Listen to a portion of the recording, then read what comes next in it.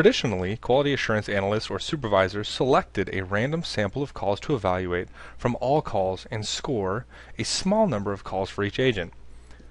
When performing random evaluations of low-value interactions, you can measure agent call quality, but it is difficult to assess, measure, and make accurate business decisions on important operational business processes or customer experiences. Evaluating low-value interactions often only adds to the cost of an interaction that is already very expensive. In most organizations, all calls are not created equal or of equal importance. With VPI Quality Pro, you now have the ability to take the random out of your quality assurance program and to choose which recorded interactions you want to evaluate to maximize impact. In addition to monitoring agent adherence and behaviors, by focusing your quality monitoring efforts on your high-value interactions, you'll be able to uncover operational and customer experience issues and opportunities as well. Now I'm going to demonstrate some of the features of the VPI Quality Suite. As you can see here, we've done a very basic search from our quality evaluation section, and I'm shown a list of currently scheduled and completed evaluations within the system. The interaction I want to focus on is listed here for an agent by the name of Mark Lucina. He's part of the collections group. This evaluation has not been scored yet, but it has been assigned to myself, Aaron Dixon.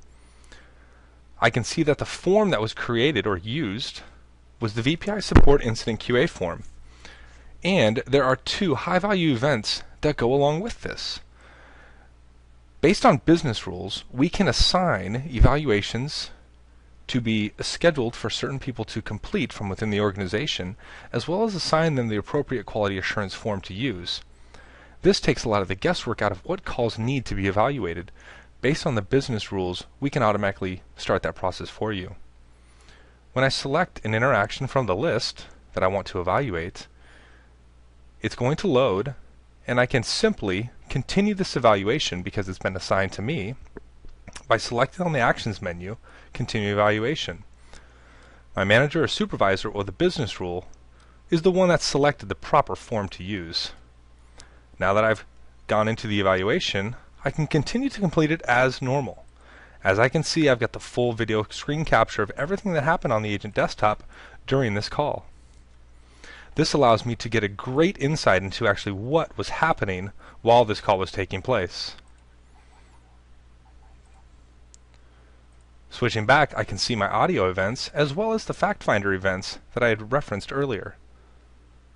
Completing the evaluation form is as simple as filling out the questions as shown to properly score the agent during the course of the call. When I'm finished, I would simply exit and save my work.